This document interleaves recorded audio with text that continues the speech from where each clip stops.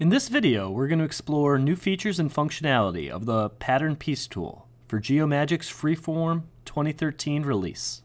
So I've prepared a couple of examples here to demonstrate the new functionalities of this tool. The tool is located under the Construct Clay palette, right next to the mirror icon. In this first example, I'm going to showcase the Pattern Piece's new functionality using Nurbs Surfaces. So if I open up the object list, you'll see that I prepared these two Nurbs surfaces to work on. This functionality uses the UV positions, or UV curves, within the Nurbs patch to pattern the piece. And now I've also prepared this piece of clay that I'm going to use to pattern along this patch. Now I chose this piece because it shows each of the axes. I chose not to show the bottom axis going down so you could see the difference of the orientations as I go through them. So first we select on the object we want to pattern. And then we must choose the patch from the object list. In this case, I'll choose side.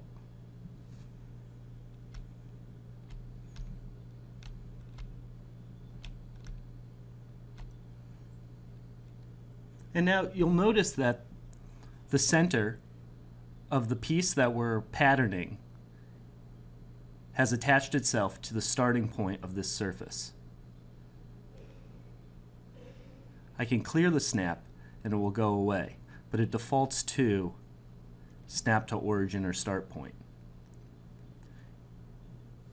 On the Dynabar, it also defaults to move, so I can manually come in and move where the first piece is placed in relation to the starting point of the surface. I can go back to snap to origin to return it. I can turn off the move and turn on rotate and use the haptic device to rotate the piece's relationship to the starting point. It's important to note that the location is generated in relationship to the selected piece's local coordinate system, or local origin. In my rotation tools, I also have the option to limit the rotation to X, Y, or Z axis, as well as turn it off and be able to move and rotate freely in space using the haptic device. Next on the Dynabar, I have an advanced setting where I can position by value. Here I can also enter a scale, 0.4, snap it back to the origin point,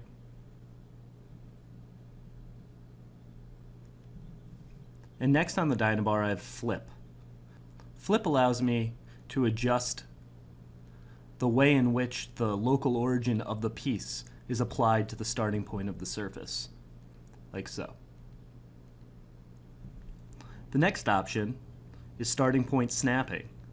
And we've already looked at snapping the origin to the start point, but we can also adjust the way the origin is applied to the starting point with these choices, giving us a different orientation with each selection.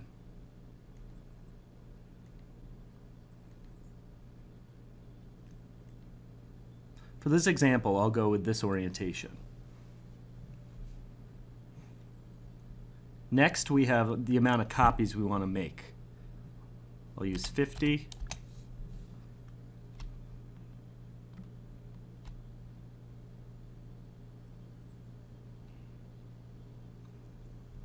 Now we see there's obviously not 50 displayed on this surface. And this has to do with the U and V spacing. If I change the spacing in the U direction to 4 millimeter and the V to 4 millimeter, now you'll see that we have 50 copies. And if I increase the copies, it will add one at a time till it reaches the end of the row. So if I was to choose an arbitrary number like 500 or 1000, you'll see that the surface gets covered entirely. I'm going to increase the UV spacing to 8.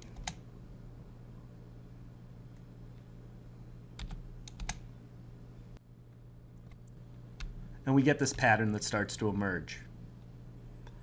I have some other options I want to show you. We can apply the pattern by direct UV grid, or spaced UV grid, or random position.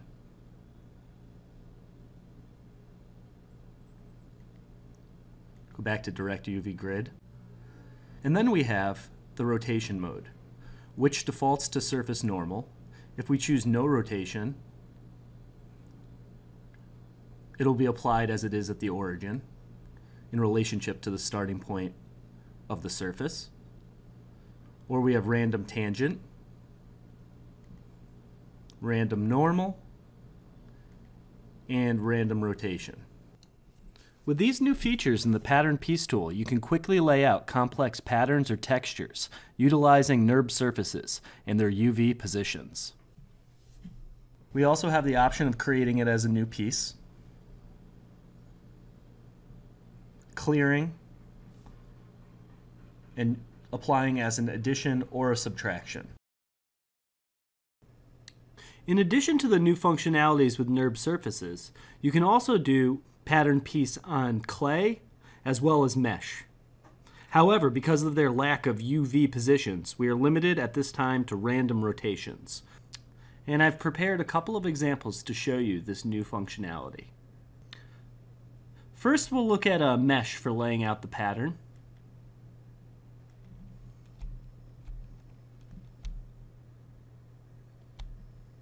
The same as before, I go to the pattern piece icon.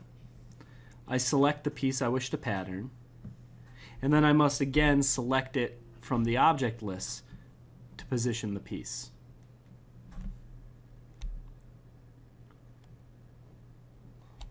All of the same functionality exists here, except you will notice that the position is grayed out and random position is the only option.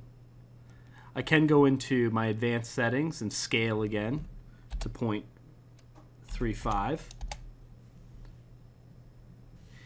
And I'll up the total number to 150. And we do have UV spacing, but this is just the amount of spacing between the patterning. I'll change it to 5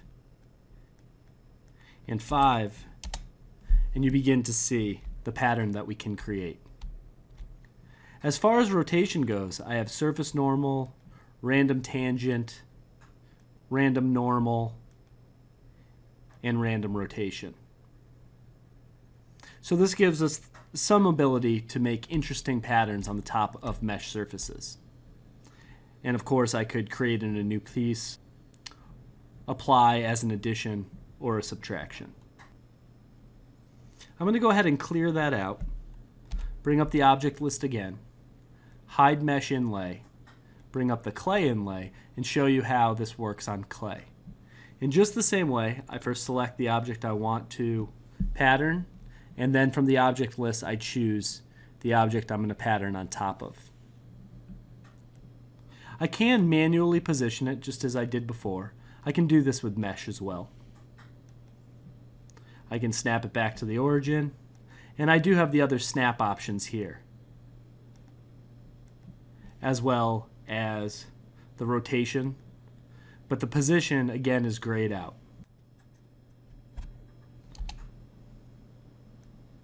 Change the UV again to 5 and 5. This new functionality for mesh and clay is especially helpful for making textures.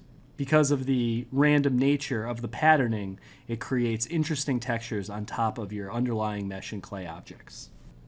These are the new features available in the Pattern Piece tool for Geomagic's Freeform 2013 release.